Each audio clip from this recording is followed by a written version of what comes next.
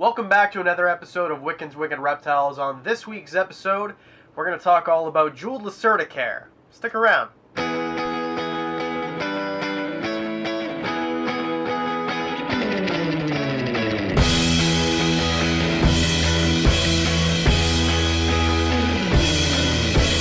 In a nutshell, the jeweled Lacerta is a medium-sized diurnal lizard from Western Europe and the Mediterranean. So you'll find these guys in parts of Spain, maybe Greece, more of a temperate climate, somewhere where it's going to be warm most of the year. These guys get to about 24 inches long. 24-foot lizard would be rather impressive. These guys, about 15 to 24 inches. Males get a little bit bigger than females, as is the case with several different types of lizards. And the males, you can tell, are males because they have these giant heads in comparison to the females. You can definitely tell looking one beside the other which is which. I'd love to show you a comparison, but I've only got a male. This is Bob here. Bob is I think he's about 5 years old. I got him from, I'm the third owner of Bob. Bob has metabolic bone disease, which means he's got an issue with his bones. Likely the owners before me didn't provide the proper amount of UVB light, and maybe calcium as well, different supplements. It just means that his bones aren't getting enough UVB and the calcium can't synthesize properly. Maybe there's a better word than synthesize. His body's not using calcium properly because of the light that he was not getting. Now, Bob here, just using him as an example, he's living a happy, healthy life. If you can see in his enclosure here, he's got a 24-inch UVB bulb, and then he's got a basking bulb as well to keep the temperatures perfect. And a perfect temperature for a jeweled Lacerta, you want the cool end to be in the high 70s. Right now I think he's around 77 degrees in the cool side of his enclosure now. And then the high end, you want in the high 80s, basking spot in the mid 90s. Like I said, these guys are from Central Europe, Western Europe actually, so they're from a place where it's going to be rather warm most of the time. Now I keep Bob outside during the summer months, and I made a custom enclosure. We're going to go over custom enclosures once it stops being freezing and the Arctic has ceased in southern Ontario here. But for the winter time, he lives in a custom made enclosure that I made out of melamine. It's 18 inches deep, 18 inches tall, and 48 inches long. So it's the equivalent of about a 70-gallon aquarium. But 4 feet is a good amount of space for one jeweled Lacerta. At minimum, I would say 40 gallons. If you want a jeweled Lacerta, one of them, 40 gallons. If you want to, you need something a little bit bigger than that. I mean, a good rule of thumb is to add half of what's good for one for every additional one. In terms of cohabitation, I know people who have had males and females together. Of course, they will breed likely, but having several females together generally shouldn't be a problem. Having males together is a no-no. You don't want to do that unless, of course, you run a Lacerta fighting ring. But unless you're Michael Vick, probably not a good idea to keep two male Lacertas together. They're going to fight. They're going to kill each other. It's going to be bad. So I would suggest keeping your jeweled Lacertas single. Keep them by themselves. Just to go back to the light there for a second, with the basking bulb, I just use a regular 40-watt basking bulb from the dollar store. You can use 50-watt or 75-watt, 100-watt, whatever it is. It depends how high the light is off of the surface, right, where you want the hot spot to be. So I use a 40-watt from the dollar store because two reasons. One, they're $2.50, so when they break, they burn out is what I mean to say. They don't shatter or anything. It's not a big deal. I don't need them to provide UVB light because that's what the UVB strip is for. I do buy those at reptile stores or reptile expos where you're supposed to buy them. And also, to go to a reptile store and buy a 50-watt bulb, which is going to cost 10 bucks or 11 bucks, it just doesn't make any sense. They're going to burn out. They do the exact same job. Save yourself some money. Go to the dollar store and buy a halogen bulb. 40 watts is the right, for an 18 inches off of the substrate. For me, a 40 watt is the right place to be. And that UVB light, that strip, 5.0, that's what I do. 10.0 is a little bit too high, I think. They're not a desert species. You want to keep it a little bit humid as well, going back and forth of where they come from. It is rather humid. There's no set range of what you should keep their enclosure at. You're going to read one thing on the internet, 20%, and another thing that says 80. So it's all over the map.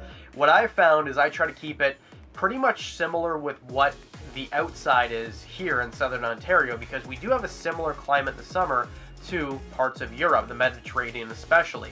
So we keep it around 70% on the one side of the Lacerta's enclosure. And in order to do that, what I would love to do, what I'm going to do in the future, is have a Mist King type setup or some sort of misting type setup so I don't have to do it manually. But for now, I spray them 3 times a day, and I have a little hydrometer in there so I know that it wavers around between 50 and 70. I try to keep it closer to 70.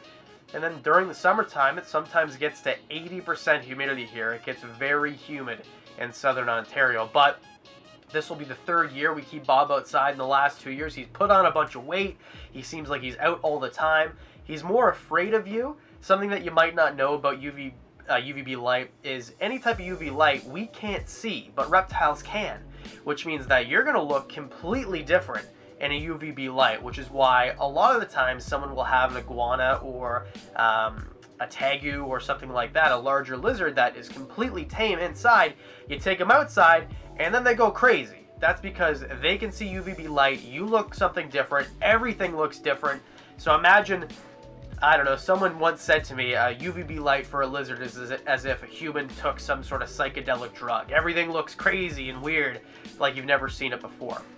So that's a little note about UVB light. But let's get back to what you came here to watch. To keep a jeweled Lacerta happy, all you need, make sure that your humidity is right. Between 50 and 70% is what I suggest. Some people will say 60, 40, whatever. Just do your research, and as long as your Lacerta seems happy, no shedding problems, you're doing a great job. The light, the UVB light, of course, and the temperature as well. So we went over all of that.